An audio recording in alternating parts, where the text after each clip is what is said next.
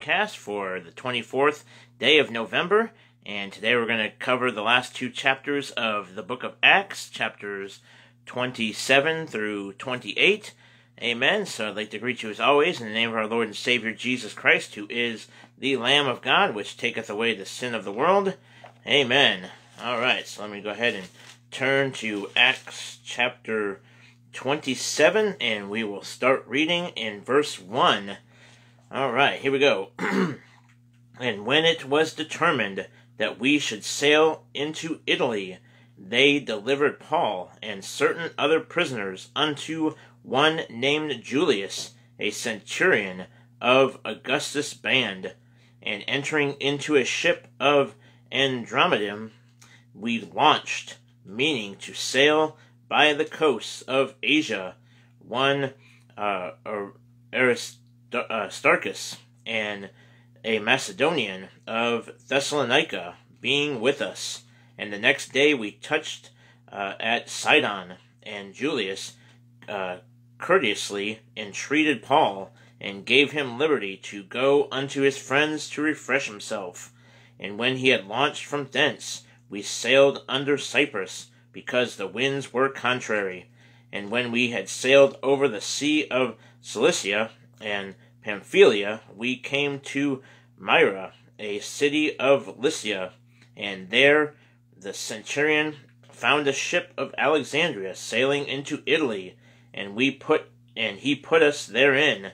And when we had sailed slowly many days, and scarce were come over against Cydus, the wind not suffering us, we sailed under Crete, over against Salome, and hardly passing it, came unto a place which is called the Fair Havens, nigh whereunto was the city of Lasea. Now, when much time was spent, and when sailing was now dangerous, because the fast was now already past, Paul admonished them, and said unto them, Sirs, I perceive that this voyage will be with hurt and much damage, not only of the lading of the ship, but also of our lives. Nevertheless, the centurion believed the master and the owner of the ship more than those things which were spoken by Paul. And because the haven was not commodious to winter in, the more part advised to depart thence also, if by any means they might attain to Phineus, and there to winter, which is an haven of Crete, and lieth toward the southwest and northwest. And when the south wind blew softly, supposing that they had obtained their purpose, loosing thence, they sailed close by Crete. But not long after there arose against it a tempestuous wind called Euroclydon. And when the ship was caught, and could not bear up into the wind, we let her drive, and running under a certain island, which is called Claudia, we had much work to come by the boat, which when they had taken up, they used helps, undergirding the ship, and fearing lest they should fall into the quicksands, strake sail, and so were driven. And we being exceedingly tossed with a tempest, the next day they lighted the ship, and the third day we cast out with our own hands the tackling of the ship. And when neither sun nor stars in many days appeared, and no small tempest lay on us, all hope that we should be saved was then taken away. But after long abstinence, Paul stood forth in the midst of them, and said, Sirs, ye should have hearkened unto me, and not have loosed from Crete, and to have gained this harm and loss. And now I exhort you to be of good cheer, for there shall be no loss of any man's life among you, but of the ship. For there stood by me this night the angel of God, whose I am, and whom I serve, saying, Fear not, Paul, thou must be brought before Caesar. And lo, God hath given thee all them that sail with thee. Wherefore, Sirs, be of good cheer, for I believe God, that it shall be even as it was told me. Howbeit we must be cast upon a certain island. But when the 14th night was come, as we were driven up and down in Adria, about midnight the shipmen deemed that they drew near to some country, and sounded, and found it 20 fathoms. And when they had gone a little further, they sounded again, and found it 15 fathoms. Then, fearing lest we should have fallen upon rocks, they cast 4 anchors out of the stern, and wished for the day. And as the shipmen were about to flee out of the ship, when they had let down the boat into the sea, under color, as though they would have cast anchors out of the foreship, Paul said to the centurion and to the soldiers, Except these abide in the ship, ye cannot be saved. Then the soldiers cut off the ropes of the boat, and let her fall off. And while the day was coming on, Paul besought them all to take meat, saying, This day is the 14th day that ye have tarried and continued fasting, having taken nothing. Wherefore I pray you to take some meat, for this is for your health. For there shall not an hair fall from the head of any of you. And when he had thus spoken, he took bread, and gave thanks to God in presence of them all. And when he had broken it, he began to eat. Then were they all of good cheer, and they also took some meat. And when we were all in the ship, the 216 souls, and when they had eaten enough, they lighted the ship, and cast out the wheat into the sea. And when it was day, they knew not the land, but they discovered a certain creek with a shore, into the which they were minded, if it were possible, to thrust in the ship.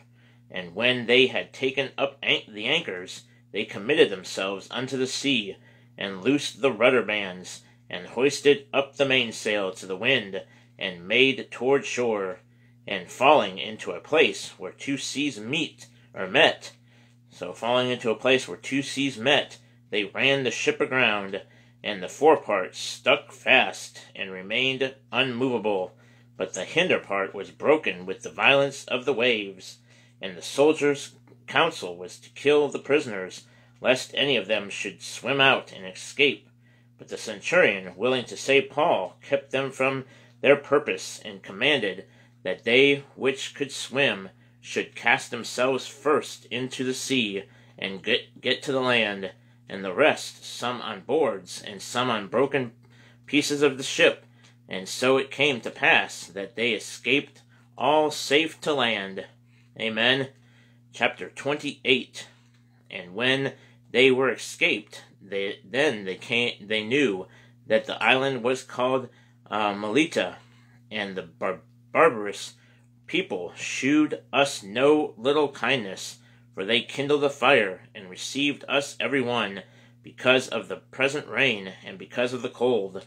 And when Paul had gathered a bundle of sticks, and laid them on the fire, there came a viper out of the heat, and fastened on his hand.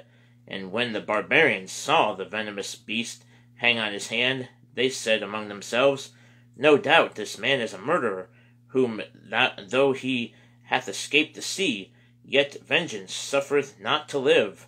And he shook off the beast into the fire, and felt no harm. Howbeit they looked when he should have swollen, or fallen down dead suddenly. But after they had looked a great while, and saw no harm come to him, they changed their minds, and said that he was a god.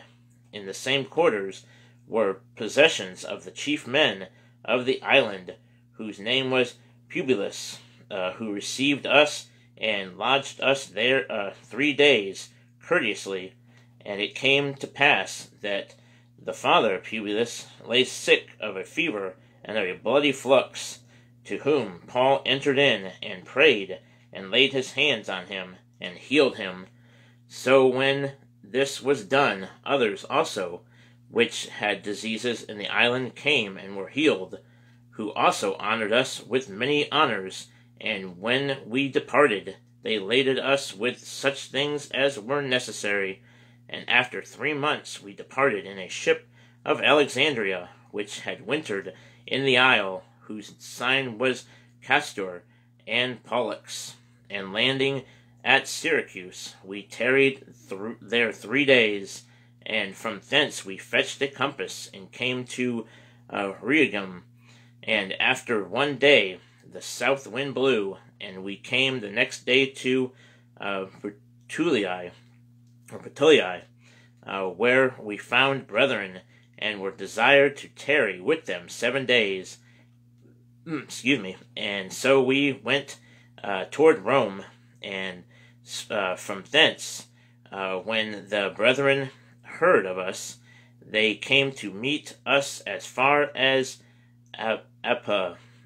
Epiphorum, and the 3 taverns, whom when Paul saw, he thanked God and took courage. And when we came to Rome, the centurion delivered the prisoners to the captain of the guard. But Paul was suffered to dwell by himself with a soldier that kept him. And it came to pass that after 3 days Paul called the chief of the Jews together. And when they were come together, he said unto them, Men and brethren, though I have committed nothing against the people or customs of our fathers, yet was I delivered prisoner from Jerusalem into the hands of the Romans, who, when they had examined me, would have let me go, because there was no cause of death in me. But when the Jews spake against it, I was constrained to appeal unto Caesar, not that I had aught to accuse my nation of.